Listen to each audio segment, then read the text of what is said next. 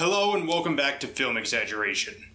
Let's go back to 2003. It was a very challenging year for a lot of people. The US war in Iraq started despite massive protests, the space shuttle Columbia disintegrated on re-entry, killing all 7 astronauts, and the SARS virus spread across China, causing hundreds of deaths. But one bright spot in a sea of misery was that a little film called Agent Cody Banks was released.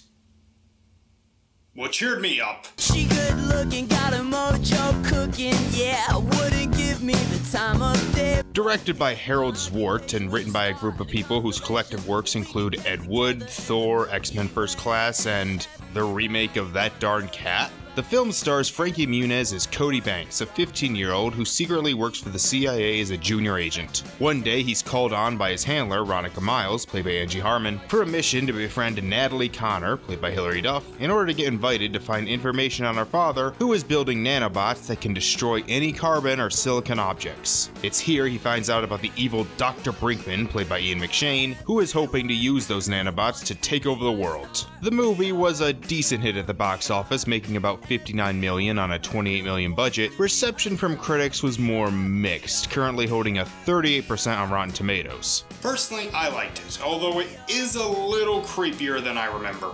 Every male character is horny as fuck, which makes some of the director's lines a little off-putting. His only contact with the outside world is through his daughter Natalie. I want to get close to this girl. Also, we first meet Ronica with her entering a locker room full of teenage boys and straight up sexually harassing them. I want to be in trouble. And it's a movie where the CIA basically uses child labor to essentially emotionally manipulate a teenage girl. But despite that, I still enjoyed it. Now yes, it's probably mostly nostalgia, but I do like the 2 leads, the spy gadgets are cool, and it's just a fun adventure. Plus the soundtrack is pure early 2000s awesomeness. Whether you like it or not, there's one thing you can't deny. It has one of the most gruesome villain deaths ever put in a PG movie. Perfect family entertainment. Anyway, 1 year later, they made a sequel that I remember being incredibly disappointing. Released on March 12, 2004, Agent Cody Banks 2, Destination London, had a lot of changes from the first film. Gone were Hilary Duff and Angie Harmon. Gone was Zwart as director after he wanted more money for the effects, but MGM said no. Replacing him was Kevin Allen, and writing duties were mostly handled by one person, Don Reimer, whose career includes some decent films like Santa Claus 2, Rio, and Ferdinand, but also includes critical flops like Deck the Halls, Rio 2, and all 3 Big Mama's House movies. This film was not a hit, opening at number 5, only making around $29 million on a $26 million budget, and critical reception was far worse, currently sitting at 14% on Rotten Tomatoes, 32% on Metacritic, and 4.5 on IMDb. I remember renting this and thinking it wasn't nearly as good as the first one, but it has been 20 years, so let's see if Agent Cody Banks 2, Destination London, is as disappointing as I remember. So the movie starts as all family movies should, in Vietnam. Cody, played once again by Frankie Muniz, is doing some training exercises at camp. These exercises involve him physically attacking other kids. Again, this should be illegal. Also, why is he still in training camp? He saved the world. Shouldn't he be on a fast track to special agent? I know he's still a minor, but when has that stopped you? The head of the camp is Victor Diaz, played by Keith Allen, who yells at him for being nice to his friends. Remember, kid, trust nobody, including me. Well, he's the bad guy. Gonna take a little while to be told that, even though he literally just told us. We're right here if you need anything. You know us, USA first, Cody Banks second, then Mom and Apple Pie tied for 3rd. Oh shit, I joined a cult. So, follow me on this. The kids are about to launch a satellite into space, but then over the loudspeakers, it announces a Code 42. Guys, Code 42 is Parents' Day. And this causes them to abort the mission and disguise the camp with admittedly a few cute jokes, but like, did they not know it was Parents' Day? Cody's parents arrive. They talk a little bit about the stock market because that's a thing kids care about. Hey, is that my video now? Okay, 2004. So later that night around the campfire... No, wait, sorry. I have to explain what the video now was for those of you who were too young. Okay. The Video Now was basically a portable DVD player, except it only played their specific discs called PVDs, and through the mid-2000s you could buy these discs in stores and they would have episodes of your favorite shows. But they could only play 30 minutes of video, the audio was terrible, they would skip if you did so much as tap the damn thing, and the video quality was 3 steps below 140p, with the first model only being in black and white. My brother, sister, and I each got one for Christmas one year, and we were excited. You have no idea how good you have it, kids. Be thankful. Anyway. So later that night around the campfire, Diaz continues telling us that he's evil. Right through the learning about America and her so-called friends who smile at your face while stabbing you in the back. Cody, we're taking you home tonight and you're never coming back. Well, that night they're invaded by someone, but Cody believes it to be a drill, with Diaz saying the main goal is to get him to safety. We get some lame gags and mediocre action, but Cody fulfills the mission. What about the other chopper? I'll take care of it. Good work, mate! Did I mention I'm the bad guy? Well, of course he is, and the head of the CIA, played by Keith David, arrives at camp to yell at him for listening to his camp counselor. That was no simulation. That was the real deal! So I guess the kids should have just trusted the strange helicopters invading their camp and not listened to the man who's been training them for weeks.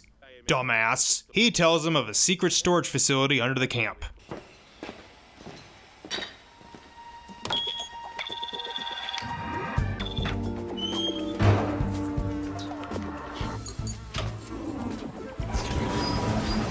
Oh yeah, because no kid would be desperate enough to use the broken toilet, especially after taco night. Anyway, here's a scene with a Beanie Baby. These are no ordinary Beanie Babies. Watch.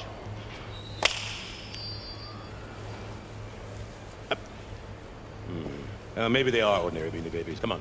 Well, that was a joke. So, what's the deal with Diaz? Diaz was in charge of a CIA mind control program designed to help with human learning. Diaz, however, was more interested in developing it to control people's minds in a bad way.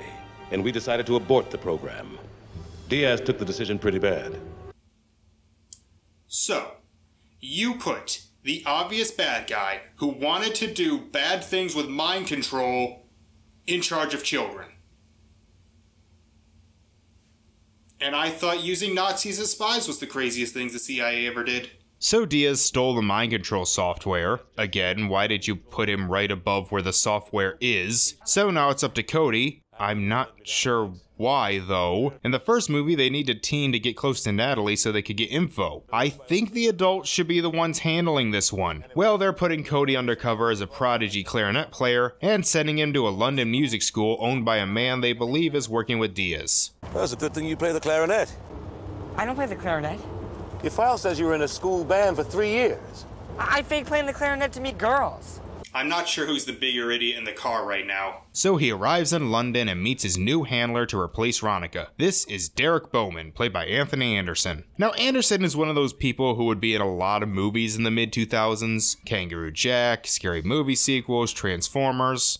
Wait, really? Well, anyway, he can be funny, but without proper direction, he can also be incredibly annoying. And here... And to top it off, woo! I got the fattest system in all of London. Ah! Hey, Dirty, what? Look at that girl right there. She makes me say. He is incredibly annoying. We get the obligatory London scenery, which probably took up a decent portion of the movie's budget that Zwart wanted for the special effects that MGM told him he couldn't get. So turns out Derek is what they call a free agent. All right, look, man. I screwed up on another mission and they sent me to this little backwater to teach me a lesson, all right? All right, who did you kill? Also, your punishment is going to live in London just fucking around until they need you. If I screw up, I get fired. Cody tells them he can't play clarinet, which I guess this is their attempt to repeat the can't talk to a girl from the first movie. So they take him to a secret lab hidden inside a haunted attraction. I mean, that's a little creative, but also kind of dumb. And here he meets Neville, and I don't think I've ever hated a character so quickly as much as I hate Neville. Well, obviously not quite to that extent. It'll do the trick. be sipping your dinner through a straw at the very least. Good. Seems to be working. Come on. Pretty colours. Pretty colours. A little hot still. It's okay, don't worry. I dislike you with great intensity. So he gives him his gadgets. One is Mentos that explode when licked. Well, that's an easy way to get your jaw blown off. Reminds me of that candy corn in the Halloween episode of Totally Spies. We've turned your retainer into a personal listening device. Now, you manipulate the range, volume, and intensity using your tongue. Or you could use an earpiece. There's also a pen grappling hook. They were gonna use a hairdryer, but Disney stole their idea the year before. So he goes to school and we get a stupid scene with a butler that I hate a lot. He meets flutist Emily Sommers, played by Hannah Sparrett, who was apparently a member of the S Club 7 group. There's a bunch of other kids they try to make interesting, but they're not. The next several minutes are just dumb gags. One with Mentos that Cody thinks will explode despite them not being his. Then we see Derek as the chef, and I swear to God they gave us the punchline but not setup. There is no reason he needs to be the chef. So Cody sneaks off to spy on Diaz and Kensworth. This is basically a rehash of him spying on the bad guys during the birthday party from the first film, except that was not only suspenseful, but actually kinda creepy in how they describe their plan. Say, what is that thing, by the way?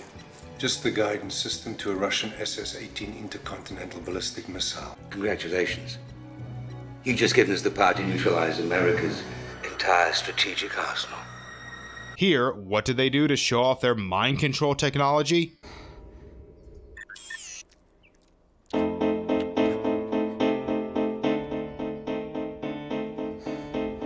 Great, we can finally start that all-dog rock band called the Rolling Bones. What the hell? So Diaz wants to use it on the American president, which it was 2004. I think you're going to want to go after the vice president since he's the one calling the shots. Oh, by the way, Derek sleeps with a blankie. Is that a blankie? What? You sleep with a blankie? It's not a blankie. It's a handkerchief.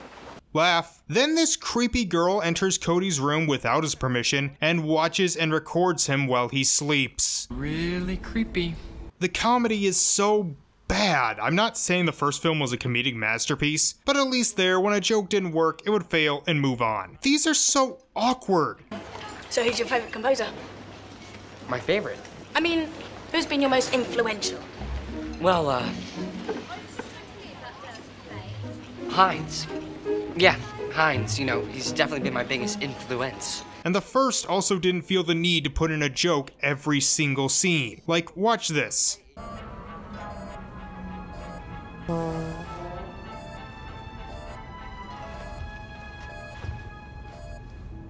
Why was that scene in the film?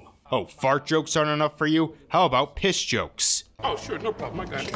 Oh, what the? Oh, ooh, hey. This is awful. These jokes are awful. Alright, you know what? I finally get it. I finally get why I liked the first one and was disappointed with this one. Both this and the first film are technically kids' movies, but the first is made for older kids, 10 to 12. This one is aiming squarely for kids under 10. And since I was 11 in 2004, that means I was too old for it. There, mystery solved. So Cody sneaks into the lab where the bad guys are and sees that they're planning to get microchips disguised as teeth into the mouths of world leaders at the G7 summit. And to be fair, the scene where Cody escapes does have some actual suspense and some cool gadgets. This is what I wanted to see. Oh, by the way, the soundtrack isn't nearly as good as the first. He escapes, but the bad guys see him on the monitor. Oh noes! Well, better follow this up with Cody being forced to play the clarinet solo.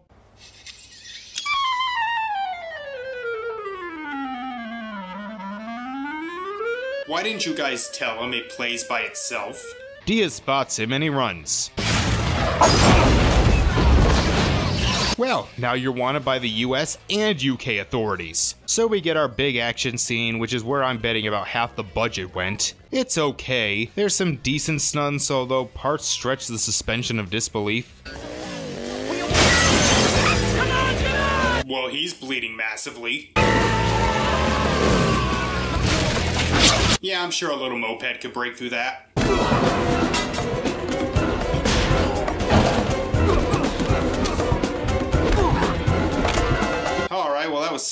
series of images. Cody gets away from Diaz, but somehow gets arrested by the police despite many eyewitnesses. He's interrogated by Mr. Weasley, and the scene is mostly pointless as he's just let go. Turns out Emily is a member of MI6, and has been working this case for months. I care about this about as much as the movie does. And then Cody is immediately kidnapped, so that action scene and the arrest were pointless. So he's brought in and about to go through the mind control procedure. Shh. Thank you for the subtitles. You really think I'm an idiot, don't you? So Cody's under mind control now. This should be really creepy, but instead it's all played for laughs. Cody?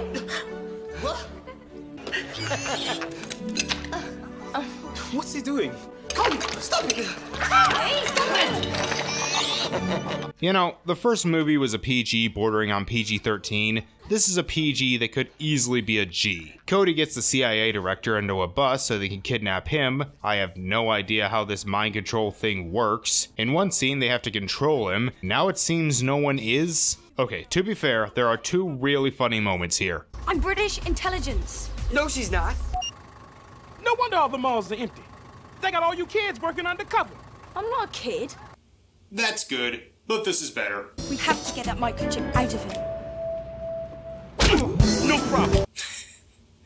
Any other context, a grown man knocking out a teenager would be terrifying. They get the device out with an exploding Mentos, and they head off to save the world leaders from being mind controlled. This movie should be more interesting than it is. Derek wears something that I'm pretty sure makes this movie racist for having him wear. Somehow they've already got all 6 of the other countries' leaders and now just need the president. How the hell did you kidnap 6 world leaders in a few hours? Well, they tell the other kids that they work for the CIA and MI6, but don't worry, it barely matters. The bad guys kidnap the president and... well, the rest of the movie is just a bunch of fight scenes set to the band playing music. Derek gets kidnapped and mind controlled, but they save him. They save the president, save the CIA director, fight the bad guys with some awful action scenes. This entire climax is lame. Again, the first movie had explosions and stunts and helicopters, and it genuinely felt like the world would end if they failed. I don't care here. I'm pretty sure the world wouldn't do stupid things if the leaders said to do them. Yeah, I know this was after Iraq and Afghanistan, but he can't just make this guy supreme leader.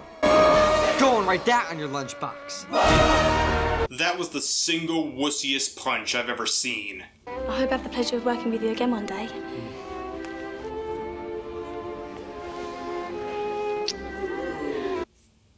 When the hell was there any romantic tension between these two? Wait, isn't she technically an adult? She has her own office, she's played by a 22-year-old actress, and Cody is canonically 16. Oh wait, 16 is legal age of consent in UK. Okay, never mind. Derek is now head counselor, which honestly seems like a demotion. And we get a dumb little joke with Cody's little brother eating a Mentos. No, Alex, don't lick the Mentos. There's a lot of candy talk in here. I'm a little tired of it. Oh, relax. This kid survived being mutilated by a plane propeller. He'll survive this. Yeah, or at least as disappointing as I remember.